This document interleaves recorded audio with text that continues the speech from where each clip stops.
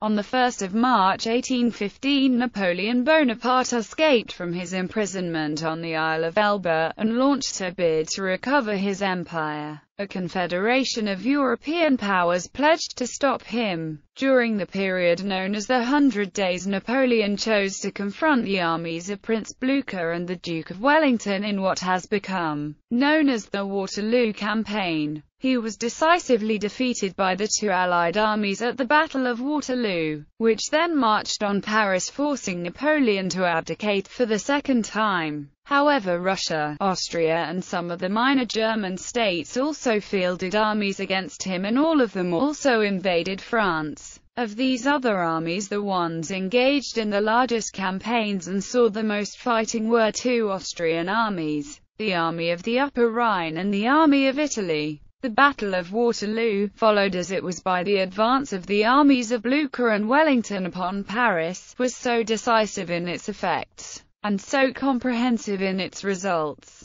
that the great object of the war, the destruction of the power of Napoleon Bonaparte and the restoration of the Bourbon dynasty under King Louis XVIII on 8 July 1815, was attained while the armies of the Upper Rhine and of Italy were but commencing their invasion of the French territory. Had the successes attendant upon the exertions of Blucher and Wellington assumed a less decisive character, and, more especially, had reverses taken the place of those successes, the operations of the armies advancing from the Rhine and across the Alps would have acquired an immense importance in the history of the war. But the brilliant course of events in the north of France materially diminished the interest excited by the military transactions in other parts of France. The operations of the Confederation armies which invaded France along her eastern and southeastern frontier afford a clear proof that amongst the more immediate consequences of the decisive Battle of Waterloo and speedy capture of Paris, was there having been the means of averting the more general and protracted warfare which would probably have taken place on these frontiers,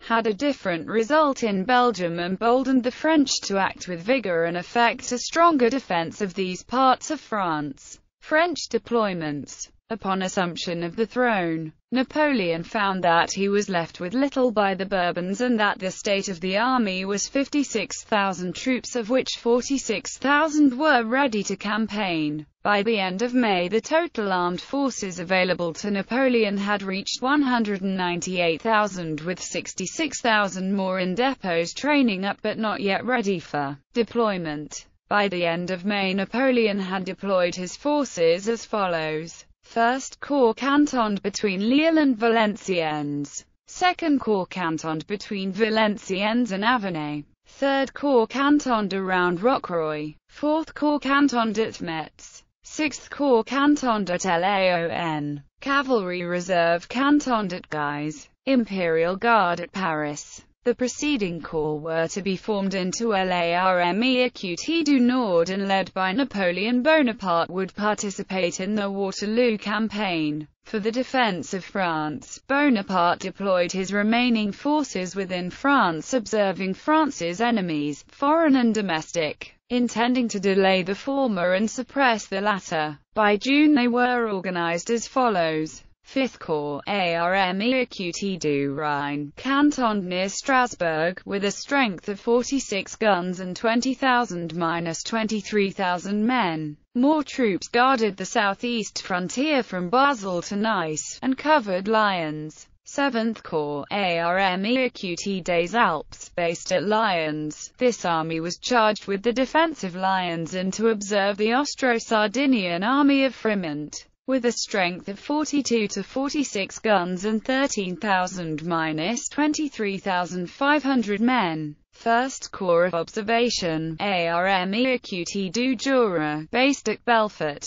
This army was to observe any Austrian movement through Switzerland and also observe the Swiss army of General Berkman. Its composition in June was 38 guns, and 5,392–8,400 men. 2nd Corps of Observation, Armée Écoutée du Var, based at Toulon, with a strength of 10,000 men. There were two other major deployments. 8,000 men under Clausel cantoned around Toulouse and under Deccan cantoned around Bordeaux guarding the Pyrenean frontier. Lamarck led 10,000 men into La Vendée to quell a royalist insurrection in that region. Upper Rhine frontier. Coalition order of battle Army of the Upper Rhine. The Austrian military contingent was divided into 3 armies. This was the largest of these armies, commanded by Field Marshal Karl Philipp, Prince of Schwarzenberg. Its target was Paris.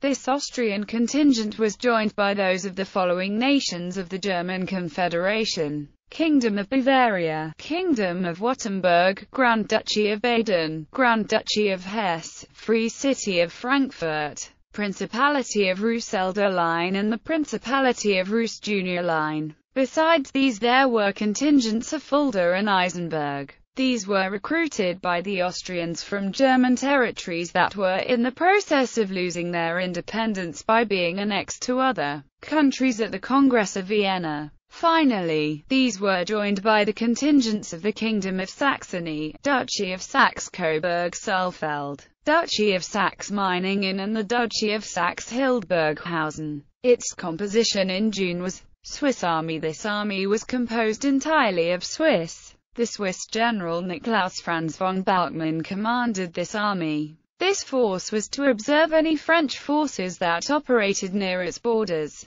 Its composition in July was I Division, Colonel von Gady; 2 Division, Colonel Fewsley; 3 Division, Colonel Daffray; Reserve Division, Colonel Quartermaster Finzeler. The right column, consisting of the 3rd Corps, under Field Marshal the Crown Prince of Württemberg, and of the 4th Corps, or the Bavarian Army, under Field Marshal Prince Ried, was to cross the Rhine between Germersheim and Mannheim. The left column, consisting of the 1st Corps, under the Master General of the Ordnance, Count Kollorder, and of the 2nd Corps, under General Prince Hohenzollern-Hechingen, together with the Austrian Reserve Corps, the whole being commanded by General the Archduke Ferdinand, was to cross the Rhine between Basel and Rheinfelden. The column formed by the right wing was to be supported by the Russian army, under Field Marshal Count Bartoli de Tolly, which was expected to be collected at Kaiserslautern by the 1st of July. The object of the operations, in the first instance, was the concentration of the Army of the Upper Rhine and the Russian army at Nancy. Start of the campaign. As soon as Prince Schwarzenberg was made acquainted with the commencement of hostilities in what is now Belgium, he gave his orders for the advance of his army.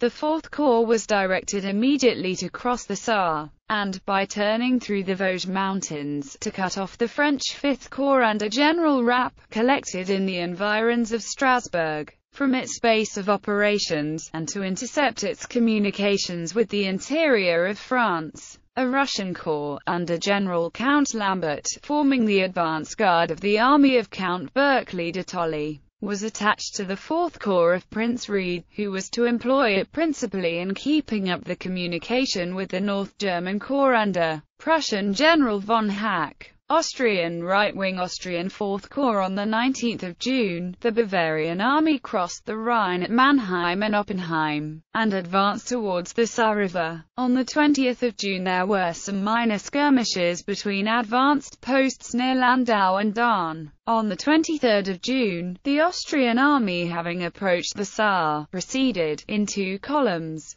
to take possession of the passages across the river at Saarbrücken and Sarreguemines. The right column, under Lieutenant General Count Beckers, attacked Saarbrücken, where it was opposed by the French General Mariage. The Bavarians carried the suburb and the bridge, and penetrated into the town along with the retiring French, of whom they made 4 officers and 70 men prisoners, and killed and wounded 100 men, suffering a loss, on their own part, of 3 officers and from 50 to 60 men killed and wounded. Count Beckers occupied the town, posted his division on the heights towards Forbich, and detached patrols along the road to Metz, as far as St. Avold, and to the right along the Saar, as far as Saarlouis. The left column, consisting of the 1st Infantry Division, under Lieutenant General Baron von Rallievich, and of the 1st Cavalry Division, under Prince Charles of Bavaria, advanced against Sarreguemines, at which point the French had constructed a tetchapont on the right bank of the river. After some resistance, this was taken possession of by the Bavarians, whereupon Baron von Rallievich marched through the town, and took up a position on the opposite heights, commanding the roads leading to Buchenaume and Lunéville. The 4th Infantry Division, under Lieutenant General Baron Zollin, advanced towards the fortress of Bitche, which, however, the French commandant,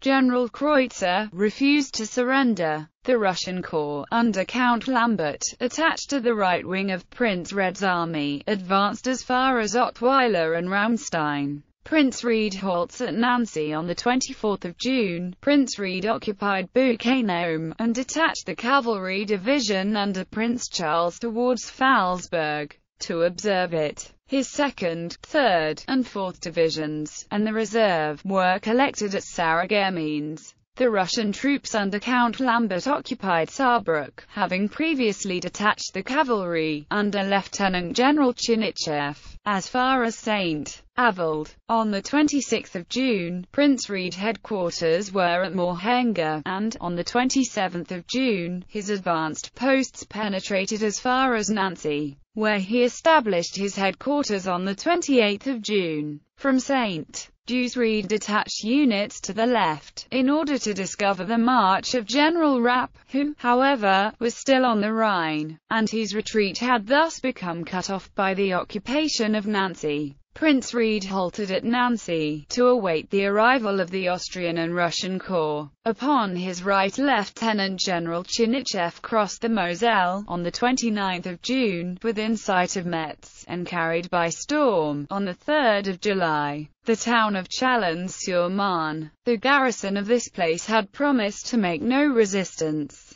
and yet fired upon the Russian advanced guard, whereupon the cavalry immediately dismounted, scaled the ramparts, broke open the gates, sabred a part of the garrison, made the remainder prisoners, including the French General Rigault, and pillaged the town. After remaining 4 days in the vicinity of Nancy and Lunéville, Prince Reid received an order from Prince Schwarzenberg to move at once upon Paris, with the 4th Corps, which was destined to become the advance guard of the Austrian army of the Upper Rhine. This order was given in consequence of the desire expressed by the Duke of Wellington and Prince Blücher, that the Austrian army of the Upper Rhine should afford immediate support to their operations in front of Paris. On the 5th of July the main body of the Bavarian army reached Chalons, in the vicinity of which it remained during the 6th of June. On this day, its advanced posts communicated, by Épinay, with the Prussian army. On the 7th of July Prince Reid received intelligence of the Convention of Paris, and at the same time, directions to move towards the Loire. On the 8th of July Lieutenant General Chinichev fell in with the French between Taillas-Saint-Prix and Montmirail, and drove them across the Morin, towards the Seine.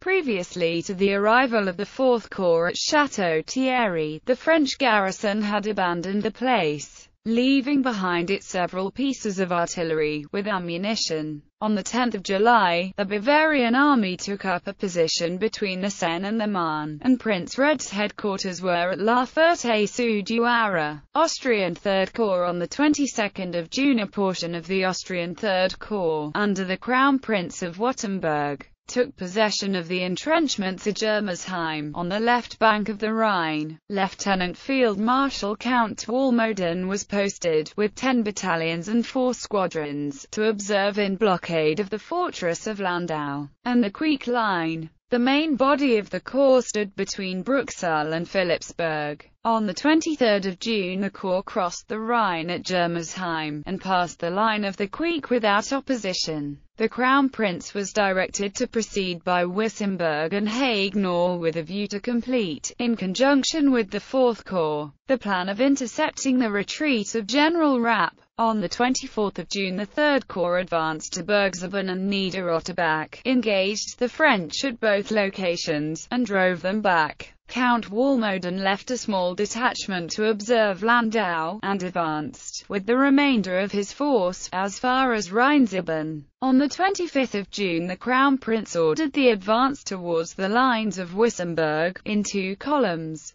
The first column assembled at Bergsiborne, and the second moved forward by Niederrotterbach. Count Walmoden was directed to advance upon Lauterburg. The Crown Prince advanced his corps still further along the Haguenau road. His advance guard pushed on to Ingolsheim, and the main body of the Third Corps reached the lines of Wissembourg, which the French abandoned in the night, and fell back upon the forest of Haguenau, occupying the large village of Surburg. On the 26th of June the Crown Prince attacked and defeated the French at the last mentioned place, with his right column, whilst the left column, under Count Walmoden, was equally successful in an attack which it made upon the French General Rothenburg, posted, with 6,000 infantry and a regiment of cavalry, at Seltz. On the following day, General Rapp fell back upon the defile of Brumith, but this he quit in the night, and took up a favourable position in the rear of the Suffel, near Strasbourg. His force comprised 24 battalions of infantry, 4 regiments of cavalry, and numerous artillery, and amounted to nearly 24,000 men. The Crown Prince of Württemberg engaged General Rapp's Army of the Rhine on the 28th of June at the Battle of La Suffel, but despite outnumbering the French 2-1, the Austrian forces were repelled. Rapp, however, withdrew into the fortress of Strasbourg shortly after the action, Austrian numbers telling. The loss of the Third Corps on this occasion amounted to 75 officers, and 2,050 men, killed and wounded, while that of the French was about 3,000 men. Austrian left wing. The Austrian 1st and 2nd Corps and the Reserve Corps, forming the left wing of the Austrian Army of the Upper Rhine, crossed this river at Rheinfelden and Baal in the night of the 25th of June. On the 26th of June the 1st Corps, under Count Colorda, was directed upon Belfort and Montbelliard, and, on the same day, the Austrian invested the fortress of Huning. The advanced guard of the Austrian First Corps fought a skirmish with a French detachment of 3,000 men belonging to the 8th Corps of General Lecourbe, and forced it to withdraw as far as Dannemarie. On the 28th of June the Austrian First Corps attacked the French near Chavannes, between Dannemarie and Belfort, when the French force, amounting to 8,000 infantry and 500 cavalry, was driven back upon Belfort. Major General von Scheider of the First Corps was detached against Montbelliard, a town fortified and defended by a citadel. After having maintained a most destructive fire against the place, the Austrian troops carried it by storm, with a loss, however, of 25 officers and 1,000 men, killed and wounded. General suspension of hostilities. The Third Corps remained in front of Strasbourg until the 4th of July, when it was relieved by the arrival of the Austrian II Corps, under Prince Hohenzollern, from the vicinity of Colmar. At this last point the advance guard of the Austrian Reserve Corps, under Lieutenant Field Marshal Stutterheim, moved upon Remiremont, and the main body upon St. Marie-aux-Mines. The Austrian Reserve Corps itself reached Rouen-la-Retape, whence it subsequently moved to Neufchâteau. The Third Corps, under the Crown Prince of Württemberg, marched into the vicinity of Merlsheim. On the 7th of July, Württemberg reached Lunéville, but instead of proceeding to its original destination of Nancy, on the 9th of July the Third Corps took the road to Neufchâteau, advancing in columns, one via Bayonne and the other via Rambouillet. These 2 columns continued their advance, the first by Vaucouleurs, Joinville, Brienne-le-Château, Troyes, and Auxerre, and the other by Neufchâteau, Chaumont, Bar-sur-Aube, Vendeuvre-sur-Basse, Bar-sur-Seine, and Châtillon, at which points they halted on the 18th of July. On the 21st of July, the Corps entered into cantonments between Montbard and Tonnerre. With the exception of a few sorties of little consequence, General Rapp remained very quiet in the fortress of Strasbourg. The news of the capture of Paris by the British and Prussian troops led to a suspension of hostilities which was concluded on the 24th of July and extended to the fortress of Strasbourg, Landau, La Petite-Pierre, Hunning, Sale Estate, Lichtenberg, Pfalzburg, Neuf-Brisach and Belfort.